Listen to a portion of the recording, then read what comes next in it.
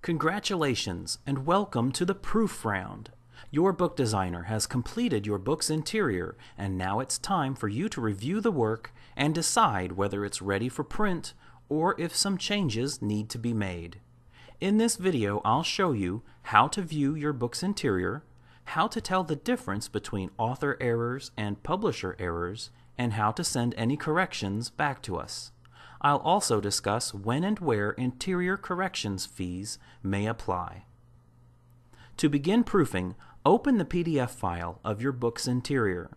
If you need help downloading the PDF, or if you need it sent to you another way, contact a representative.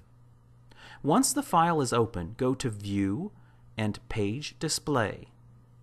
Make sure that To Up Continuous and Show Cover Page During To Up are selected. This will allow you to view your book's interior in double-page spreads, exactly how the pages will appear when someone holds your final book open. All the even-numbered pages will be on the left, and all the odd-numbered pages will be on the right. If you approve your interior, all you have to do is notify a representative by email. But if you find any errors, or if anything needs to be changed, you'll need to list the corrections on our proof form. I'll show you how to fill out the proof form in just a moment, but first I want to discuss the two kinds of errors and when corrections fees may apply. There are two kinds of errors: author errors and publisher errors.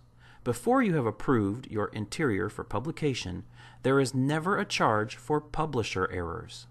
But author errors are not always free of charge. Publisher errors are generally design or formatting changes, where your book designer has made a stylistic decision you just don't agree with, such as the size or spacing of the text, or the appearance or placement of chapter titles. Author errors are errors carried over from the original manuscript. They are most often typographical or grammatical mistakes, but can also include misuse of the spacebar, tab, or enter keys. Each time you submit corrections, it is called a proof round. Publisher errors are free in every proof round, but author errors are not. In your first proof round, you may submit up to 50 author errors at no additional charge. After the first proof round, there are no free author corrections. If you have more than 50 author errors in your first proof round, additional fees will apply. If you do not use all 50 free author error corrections in the first round, they cannot be carried over into any later proof rounds. If you have more than 100 corrections, a retech of your interior may be a more convenient and affordable option. Ask a representative for more information. Filling out the proof form correctly will ensure your corrections are completed accurately and as quickly as possible. Here are some tips and guidelines to use while completing the form. At the bottom of the first page, be sure to type your book's title, your name, your project ID number, and the date. On the next page, you can begin listing the changes that need to be made. You can type directly into the proof form. Please enter each correction on a separate line. When typing inside the form, you can easily use the Tab key to move from one block to the next. The first 3 columns of the corrections form are to help us locate the error. For page number, be sure you are entering the number printed on the actual page of your book, not the number provided by Adobe Acrobat, the program used for viewing PDFs. For paragraph number, please count down from the top of the page. If the page begins mid-paragraph, count the partial paragraph as the first paragraph. For example, you would say this error appears in paragraph 3. For line number, enter the line in the paragraph where the error occurs. For example, you would say this error appears in line 5. In the next 2 columns, old and new, you'll enter the way the error appears now and how it should appear when corrected. If the error is a one-word change, we ask that you please include the words before and after the error. This will help us locate it more quickly. If the correction is a design or layout change, use the old column to describe what you do not like about the current design or layout. For example, lettering is too small, or image is in the wrong place. Then, in the new column, describe how you would like the design or layout to be changed. When making design and layout changes, be as specific as possible about how you would like things changed. In the comment column, you can enter any additional information that might help your book designer understand the correction.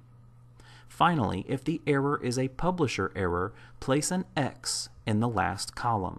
This is so that you do not get charged for any publisher errors.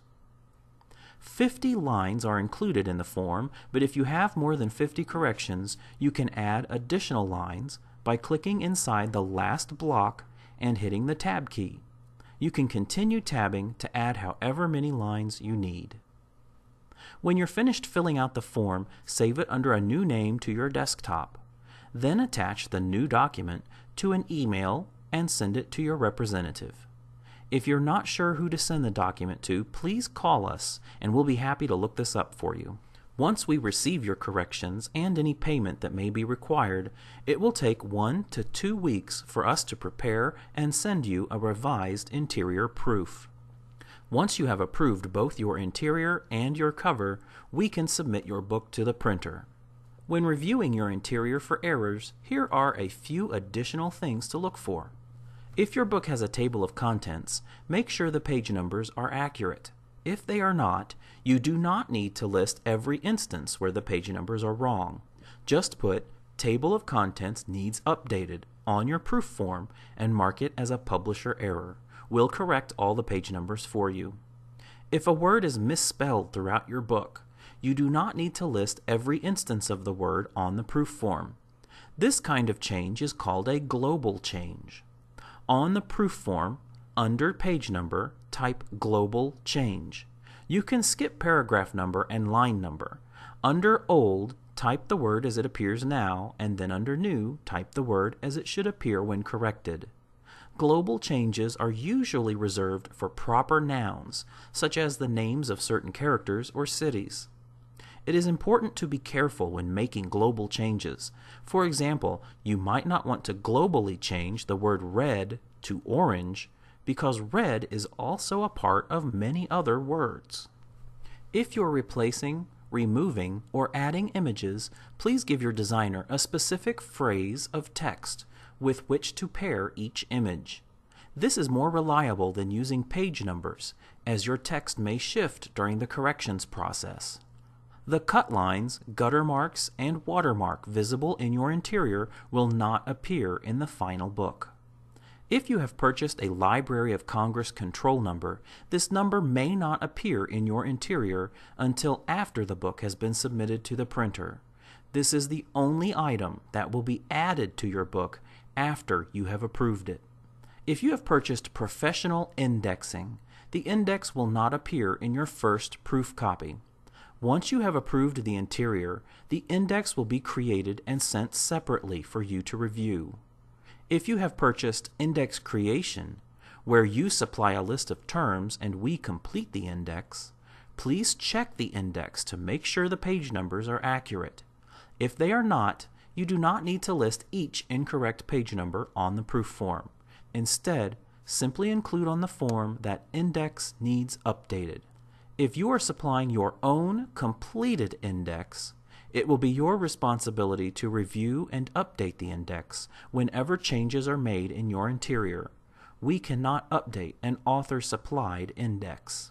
Finally, be as thorough as possible with your first proof round. Submitting additional rounds of corrections will add to your book's production time, and if you find any errors after the book has been released, a resubmission fee will be required before any changes can be made.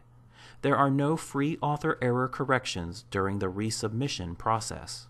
If you have any questions or concerns about the proof round or the proof form, please contact our representative.